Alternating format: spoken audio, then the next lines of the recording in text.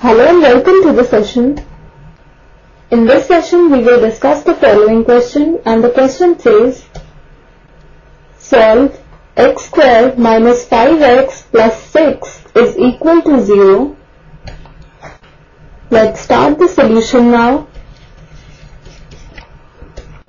We are given the quadratic equation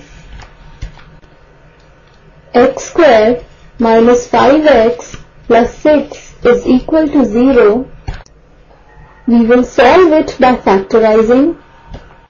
For this, first we will split the middle term. We have the quadratic equation x squared minus 5x plus 6 is equal to 0, and the middle term is minus 5x. We will split it into two terms such that the product of the two terms is equal to the product of the first and the last term of the quadratic equation. Now minus 5x can be written as minus 3x minus 2x, and the product of these two terms, that is minus 3x into minus 2x, which is equal to 6x squared. Now this is equal to x squared, which is the first term, into 6, which is the last term of the quadratic equation. So we can see that the product of the middle terms is equal to the product of first and last term of the quadratic equation.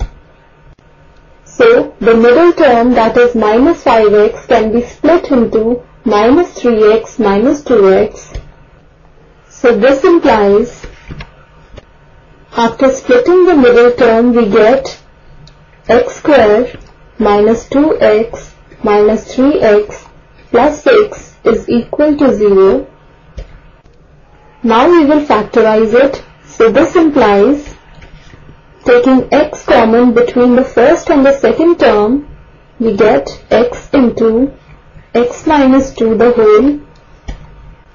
Now taking minus 3 common between the last two terms, we have minus 3 into x minus 2 the whole is equal to 0.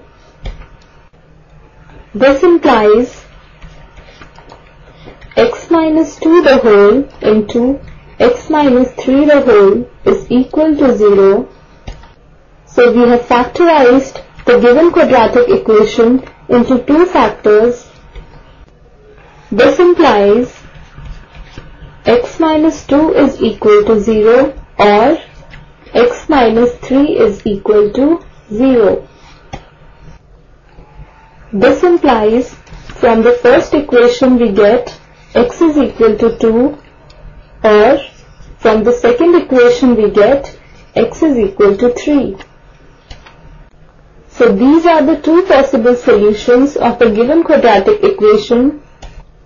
Now we will check if these two values of x satisfy the given equation. First we will substitute x is equal to 2 in the given quadratic equation.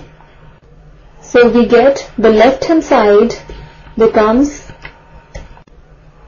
2 square minus 5 into 2 plus 6.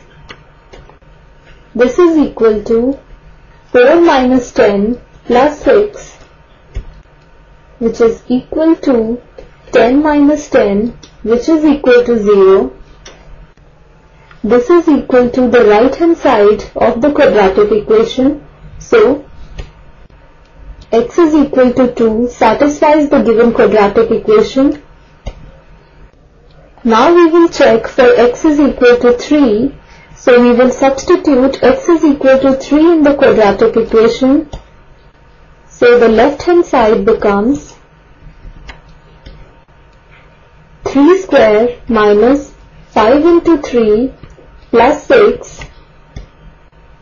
This is equal to 9 minus 15 plus 6, which is equal to 15 minus 15.